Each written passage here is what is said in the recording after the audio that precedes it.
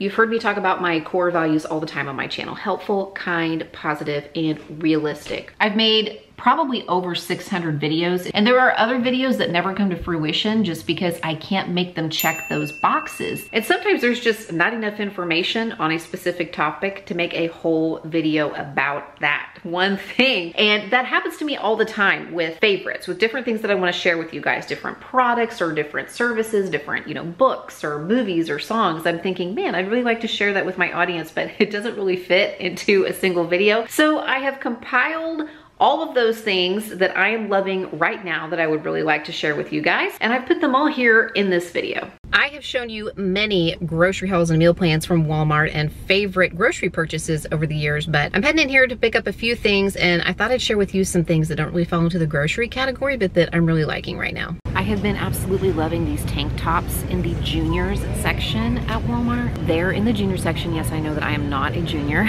I get a double XL. I wear a size 10, 12, 14, large, extra large. I'm a pretty busty gal, and the double XL is really great for me. And the thing that I love about these is that they are high neck, so no cleavage, and they're also ribbed and very thick, so you cannot see through these. And even though I wear these like underneath little short sleeve blouses and stuff like that, if you have the right kind of bra, like maybe a racerback bra, you wouldn't be able to see through it because these shirts are really thick. I wish they had a few more color selections. I'm not really into kind of the more neon colored selections that they have in that tank top, but I have a white, a black, and a tan.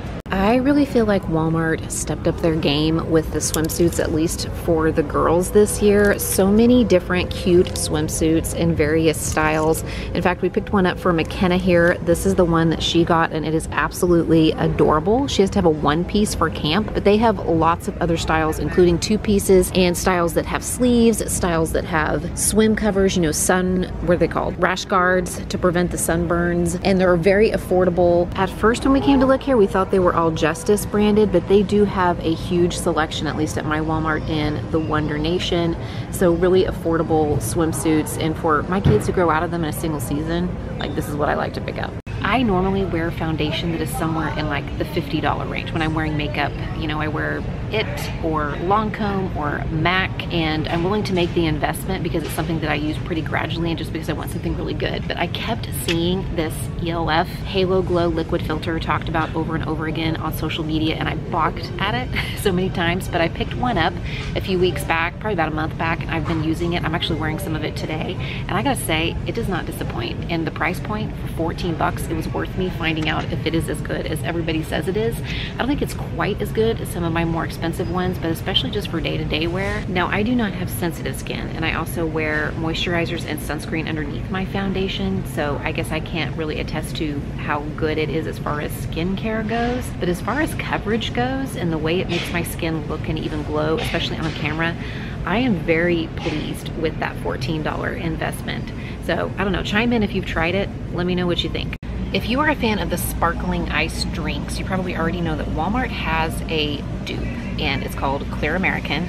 I feel like that is a throwback to the 90s with Clearly Canadian, but the flavor that I absolutely love, that I cannot find in like any other brand of soda, is called Huckleberry. I don't know why, but this tastes like a tart, like a sweet tart. This tastes like a liquefied sweet tart to me. It's only 5 calories for a bottle, so it's like a diet soda. So if you have not tried the Huckleberry flavor of the Clear American sparkling drink, highly recommend. Just to clarify, this is more like a Diet Sprite or a Diet 7-Up style drink, like a diet soda, not like a sparkling water type drink. So if you're into the like lightly flavored things, might not be for you. It can be really hard to find games that are fun to play for just 2 players, but this right here, in my opinion, is one of the best. You can also play it with 3 players, or you can play it with 4 players in teams of 2 teams of 2. I find this to be really fun. We get it out a lot in the summer, especially with my younger son who just wants somebody to play a game with him. It's quick. It doesn't take very long to play. It's not hard to learn. It's kind of like tic-tac-toe meets,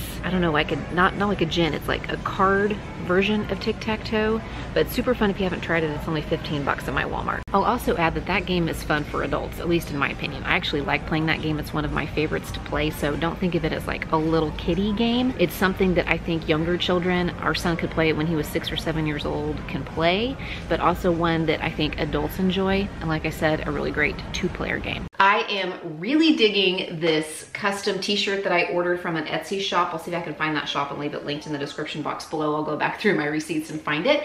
But it is a custom embroidery shop, so I could pick out the initials, I could pick out the color of the t-shirt, the font and the color of the initials that are on it, the style of it, and I'm just really pleased with it and tempted to order another one. Another recent online purchase favorite is my Better World book order. I've mentioned Better World books before. They are an online used book retailer. You can go on their website and peruse the titles that they have available, and you can get some really great deals on gently used books that they will then deliver to your door. My last Better World book order was primarily titles for my kids to choose from for their summer reads. They have a specific reading list at their school, and I actually found it difficult to find some of these titles at the library. I think my total though was around 70 bucks shipped for 14 or 15 different books. Since I have 2 kids that are reading from the same list, these will come in handy for a couple of years, and then we'll be able to pass them along to somebody else who can use them. I mentioned in my summer vlog from a few weeks back some of the titles that I'm reading, including some of the required reads for my kids that I just haven't read in several years, and I wanted to be able to discuss those with them. But another one that I'm picking up that I'm super excited about is the new John Mark Comer book, Practicing the Way. I have read so many of his books, Ruthless Elimination of Hurry, God Has a Name, several others that I can't think of off the top of my head, and I have always liked all of them. I love the way that he writes. It's very conversational, so that's one that I'm hoping becomes a favorite very soon. When it comes to reading for pleasure, I am just not into the serious fiction anymore. I tend to want just a lighthearted story that's entertaining, like a comedy or a romance, though not the steamy kind. I'm not really into the steamy romance scene. Or maybe a really interesting or intriguing mystery, but not too gritty or gory. I'm generally looking for something that's gonna entertain me without making me think too hard, and that will have a decent ending that isn't going to haunt me. And I'm a little embarrassed to admit that I have stumbled upon this genre the last couple of years, and I keep coming back to it, but you probably already knew there's an entire genre devoted to retellings of the Pride and Prejudice story. And I always knew that there were some retellings out there, but I think the digital book market has really revved that up. Some of them are pretty good and some of them are pretty terrible, but I think one of the reasons that I like them is because it takes existing characters and situations that I'm familiar with, and it just puts a little bit of a twist into the situation so that we have to think about how the story will turn out if just 1 or 2 facets of the original are changed. For instance, what if Elizabeth and Mr. Darcy are compromised at the Netherfield ball? Or what if Mr. Darcy is a spy for the crown? Or what if Mr. Bennet dies early on in the book? Like, how would that change the way that the story unfolds? And just like with other books I enjoy, I kind of stay away from the ones that are a little bit more explicit in the romance department. I kind of go for the comedies, or there are some that are like dramas or suspenseful or murder mysteries. And I've also discovered that some of them are on YouTube as audiobooks. A couple of channels that I have discovered that have those Pride and Prejudice retellings that you can listen to for free are Jennifer Joy and J. Dawn King. Those are probably my 2 favorites. I'll leave them linked in the description box below. And as I stated, these are just for fun. They may be a little cheesy. They're kind of like the Hallmark version of Pride and Prejudice, or maybe the Murder, She Wrote version occasionally. But I have enough reality in my life, I feel like, so having something that I can listen to or read that's just sort of an escape for fun, that's kind of where it's at for me in the reading for pleasure category. My husband and I were just talking about how much we are loving the little summer routine that we have set up in our household. I talked about that in a recent video. Just some of the things that we're doing to add just a little bit of structure to our summer days. We still have plenty of time for rest and for fun in the summer, but having a few things we can all check off a list each day to add just a loose routine, just a relaxed routine to our day has seriously helped. I am a person who struggles in the summertime. I usually end up being frazzled, being exhausted, being frustrated by the end of it, and I can tell that the things that we are doing are really helping keep that at bay. So if you are a person like me who struggles a little bit in the summertime, maybe check out this video that I made about that after you watch this one. If you want some ideas or inspiration. Today's video is sponsored by BetterHelp. Sometimes it doesn't matter how many gadgets and gizmos and products and books and routines and strategies and systems that you have in place. Sometimes what you need if you're struggling is an actual person to talk to who can help you. BetterHelp can connect you with a licensed therapist who is trained to listen and offer helpful, unbiased advice. To get started, you go to their website and you take a little quiz, and this helps them assess what it is you're looking for in a therapist so that they can try to match you with just the right one, usually within 48 hours, so you can get started quickly. And what makes BetterHelp so accessible is that you can do it all online, not just getting started, but also setting up your appointments as well, because you can conduct them via video chat, phone call, or even messaging. BetterHelp is an online therapy platform that can make starting therapy less intimidating. It can make getting therapy more accessible to more people and make available a broader range of therapists so that people can find just the right one for their needs. Let BetterHelp connect you to a therapist who can support you all from the comfort of your own home. Just go to betterhelp.com/cmindymom or choose C Mindy Mom when you sign up to enjoy a special discount on your first month. And thank you again to BetterHelp for sponsoring today's video. I know I'm probably late to the party on the gooseneck electric kettles, but this one from Willow and Everett is so fantastic. My family got it along with some other things for pour over coffee, but I have found lots of uses for this. For heating up water for broth, for cooking, for making, oatmeal packets or little packets of grits without having to fire up my stove, being able to heat up water super duper fast. I just find this thing to be very handy. Turtle crackers are a great dupe of the goldfish crackers. These are the standard, but these right here, the extra cheddar, take it over the top. I'm telling you, these are fantastic. Dare I say, even better than the original. I cannot get enough of these protein bars right here. The functional protein bar in the Elevation brand from Aldi in the golden vanilla cream flavor. The cookies and cream one are pretty good. These are okay, but these, I'm telling you, I've not had a protein bar like it.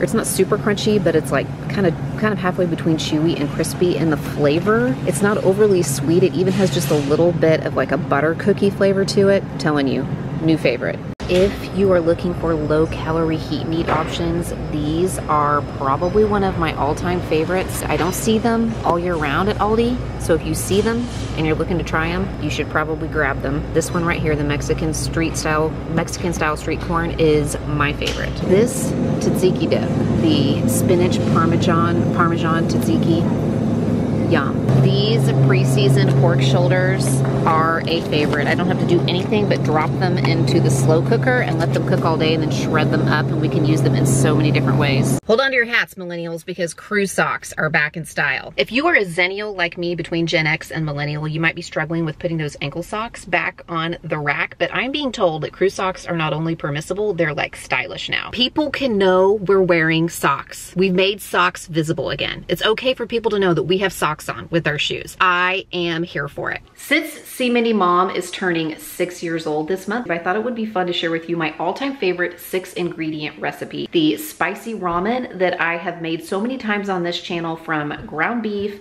ramen noodles, a little bit of soy sauce, brown sugar, garlic ginger sauce, and I like to throw in broccoli or some other kind of vegetable as the 6th ingredient. This is such a super easy recipe. I will track down a video where I gave you a step-by-step and leave it linked in the description box below. My favorite 6-ingredient dessert recipe are the cupcakes that I've made for you guys several times. It is a go-to cupcake recipe. I've been making these for over a decade. It's just 6 ingredients: a box of cake mix, a box of instant Jell-O pudding, 4 eggs, 1 cup of oil, half a cup of milk, and 1 8-ounce container or 1 cup of sour cream. They make the most delicious moist cupcakes. You can change up the flavors according to the box mix and the pudding mix that you use. And then of course you can just maybe dust them with a little powdered sugar, or you can frost them however you want. Usually I just buy icing from the bakery at my grocery store. This hand cream with the fancy French name that I can't pronounce is a big favorite of mine. L'Occitane. It's actually a lot easier than I thought. This was a Christmas gift from my mom because I would always use hers when I went to her house and just rave about how much I liked it. It is pretty pricey, but I've had this for 6 months now, and one of the great things about it is that a little bit goes a long way, and I sometimes put it on multiple times a day, so There you go. I'll see if I can find a link to it and leave it in the description box below. I almost didn't want to share this next thing with you because I feel like we have really been racking up the random kitchen gadgets lately. I shared with you guys in a recent video the Ninja Creamy. As a Mother's Day gift, my family got me a really neat new coffee setup for pour over coffee. My husband has been trying to drink more water, and he's been getting really into like the sparkling waters. He really likes Topo Chico and like sparkling mineral waters. And he asked for a soda stream for Father's Day. I didn't get him the soda stream though. After a lot of research on this topic, I ended up going with the Sparkle.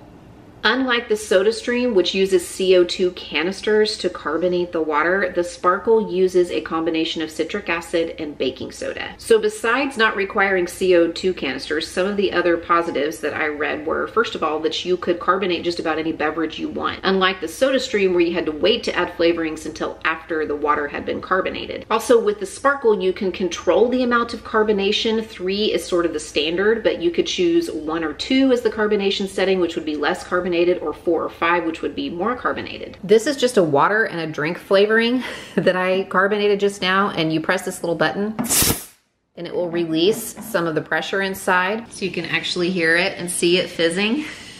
I don't know why, I just think that's so incredible. The baking soda and citric acid doesn't actually go into the drink that you're making, it's just used to create the gas that carbonates the drink. There's a reservoir for water in the back, and it somehow interacts with the carbonators that you put in the machine to create the CO2 that's pumped into the liquid. And then the citric acid and baking soda and the water that's used in that process is deposited in here. And you just empty this out every so often. It usually takes several runs of the machine before you need to empty that or refill the reservoir for the water. Now, so far, while we have been learning to use the machine, we've just been using the little carbonator sachets that the company sells to go along with it. But I have been reading from other users of the Sparkle that they just buy citric acid and baking soda in bulk for super cheap, and they use, I think, 2 teaspoons of each, and that brings down the cost of carbonating a bottle of water or juice or whatever significantly. So I'm not sure if anybody's really interested in that. It definitely is a luxury item, not a kitchen essential by any stretch of the imagination, but I think it made a really good Father's Day gift. It's gotten use every single day. My husband usually uses it a couple times a day, so, you know. Thank you so much for watching. Feel free to check out one of these videos next, and I'll see you there.